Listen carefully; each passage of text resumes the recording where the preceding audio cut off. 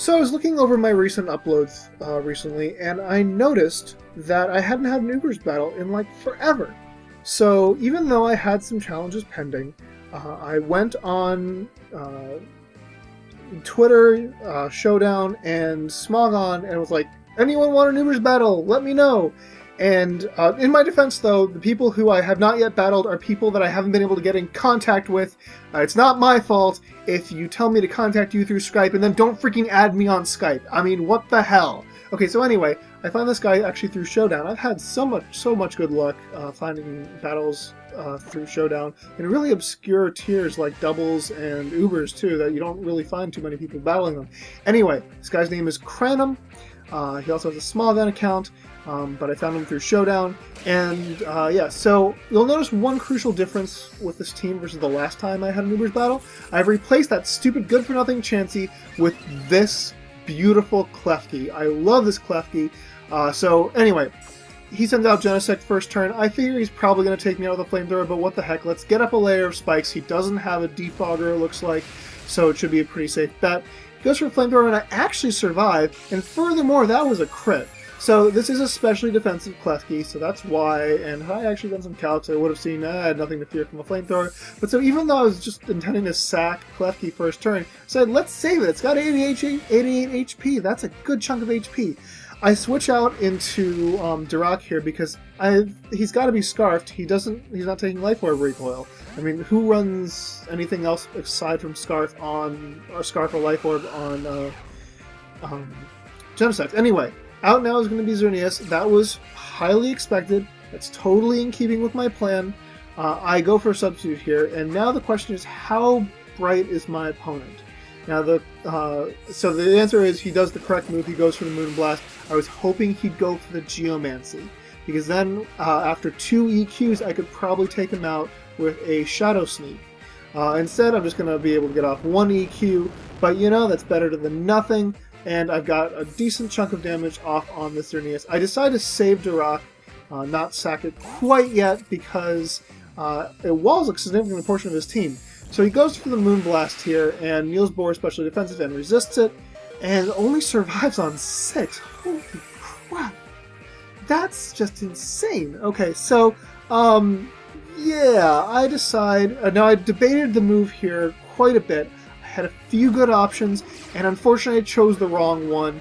I could have gone for Toxic, I could have set up another layer of spikes. Instead I went for the T-Wave, just in case he wanted to switch in anyone but this Landorus, or if he wanted to stay in. But, it's just so frustrating, so I'm going to have to switch Niels Bohr out, because its health is really low, but I can still use it as death fodder, and I don't want to use it as death fodder here, because I figure Landorus would just be going for an EQ or something like that. He sets up Stealth Rocks instead, and that's not great, but it means, well, it doesn't mean anything because he doesn't have a defogger. So I go ahead and set up Sub. He goes for the Knockoff, and I've actually got a question about Knockoff. Is Knockoff's base power boosted in this case? Because I've got an item, but he can't knock it off. So I think the answer is no, he doesn't get the boost. So I go for the Outrage here. I know what's going to happen next, and it's actually all in keeping with my plan. I get him down to about half, so that's impressive, and I'm really actually okay with that. Because I've got the rocks. I don't have rocks up. I'm sorry. So he goes ahead and sends out Xerneas, but the point is he's down pretty low that I can actually probably kill him on a switch depending on who I've got out. So Xerneas is out now, and so I'm hoping that he's going to go for the Geomancy here rather than just straight up KOing me. And he does. And this is amazing. And you're like, Antar, why would you be hoping that he'd go for the Geomancy? Do you want to get swept by a Xerneas? And the answer is, you know what's coming because you've seen my previous Ubers battles. Or you haven't, and you have no idea what's coming, and you aren't looking at who's on my team. But the point is, I'm going to be getting him down to really low health with this Shadow Sneak that's coming right here. His health is down really low. And he's at +2 special attack, +2 special defense, and +2 speed, and I don't actually have any more priority on this team except for Klefki, and I don't really want to just sack Klefki going for the T-Wave. But I have Ditto. Scarf Ditto. So now I'm going to have +2 special attack, +2 special defense, +2 speed, plus 50% speed, thanks to that choice scarf. So potentially I could have just swept through his entire team now if he didn't have Aegislash. Obviously he does have Aegislash. But it strikes me as, you don't, this is a really obvious thing. You don't go for Geomancy when your opponent has a Ditto. It just doesn't work out. Now, let me explain this move right here because this was my mistake of the battle. That was his. This is my mistake of this battle. I actually count that even Aegislash in shield form, I could do a good 60% to it with a Moonblast. And then I count that his Iron Head would only do about 60% to me. No. I was using his shield form. And you don't use shield form when you're calculating how much an Iron Head's gonna do. So that was dumb of me. That was really, really dumb. And I could have saved Ditto for later, but oh well.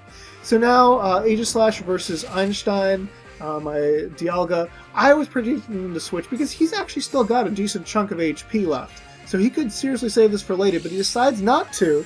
And it turns out he doesn't have the Sacred Sword. So I set up Rocks, and now I've got Rocks up, and that Landorus is going to take a bit of damage when it comes back in.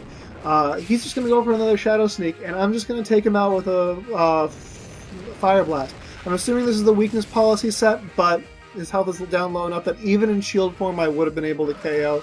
So that is a dead Aegislash, and yeah. It's sad to me that I will only now be seeing Aegislashes in Ubers battles. Or I guess doubles battles, but do people really use Aegislash in doubles? I guess some people do, I don't know. So Victini here. Victini is actually the surprise threat on his team. I look over the Pokemon I have left, and I realize the only way I can do anything is sacking someone. I'm not sure if he's Scarfed or whether he's banded. I'm guessing banded because he already has a Scarfer. So I decide here I'm going to sack Niels Bohr. I realize this is like the third time I'm sending out Niels Bohr to sack him. But this time it's not going to survive a V-Create. No way, no how, especially not at 25 freaking HP. So Niels Bohr did excellent work this battle. Set up one layer of spikes and forced his Xerneas to switch out at a different point. And yeah, so doing good work. And I'm happy to have it on this team, especially considering Chansey was such dead weight. So now he's going to be at -1 speed. Even if he's Scarfed, I'll outspeed. So I can just feel safe going for the Mega Evolve and then hitting someone with a Psystrike. I do the calcs and realize that Psystrike is the best option for everyone on his team, including the two Pokemon that resist it, meaning Mewtwo and Victini. So yeah, Mega Evolve, Mewtwo Y, I go for the Psystrike, and it is going to easily take out his Landorus at that range. And that's, yeah, his health was down to maybe a little more than a quarter, maybe a third. But yeah, so I take him out, and now he goes out, back out into he goes out into Genesect. And I'm thinking, well, don't want to take a U-turn, especially considering it's going to be his attack that gets raised. I do the calcs and see that actually any physical attack from this guy would KO, whether it be Iron Head or U-turn. So gotta switch out. Just no choice, gotta switch out. And Einstein walls him. So, I mean, even if he went for Flamethrower, it's not super effective. And his attack got raised, not his special attack. So yeah, I go out into Einstein. He goes for the U-turn. Yeah, that's fine. I guess if I'd known he was going to go for the U-turn, I could have sent out Xerneas, but this actually works out just fine. Victini is now going to be out. Yeah, actually, Xerneas wouldn't have been great either in this situation. So the point is, I've got to sack Dialga here.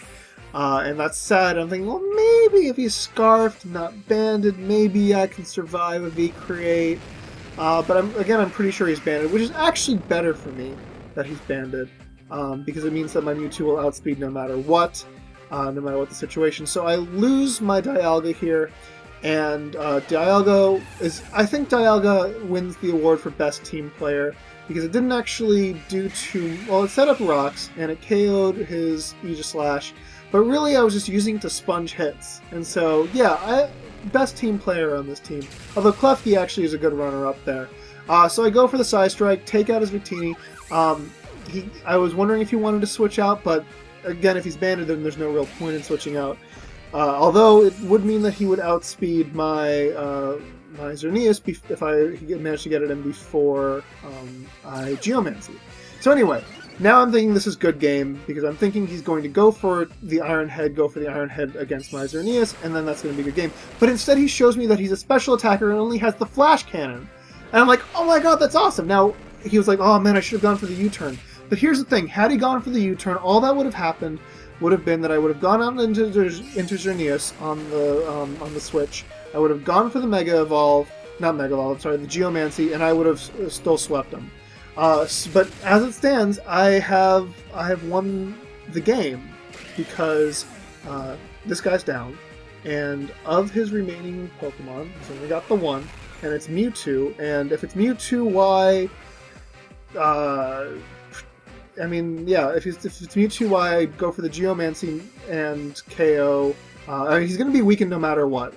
If he's Mewtwo Y, then I think Psystrike does like 45 to 60%.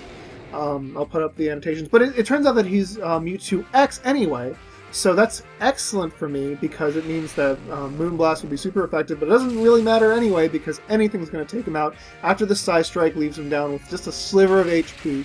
So he is going to take out my Mewtwo, and this is going to be only a 1-0 victory for me, but Xerneas has nothing to fear from a non-boosted Mewtwo X, and yeah, and you know, Moonblast, there's no way it's not going to take him out. So that is an excellent, excellent game. This was a fantastic, phenomenal game. I'm looking up the name.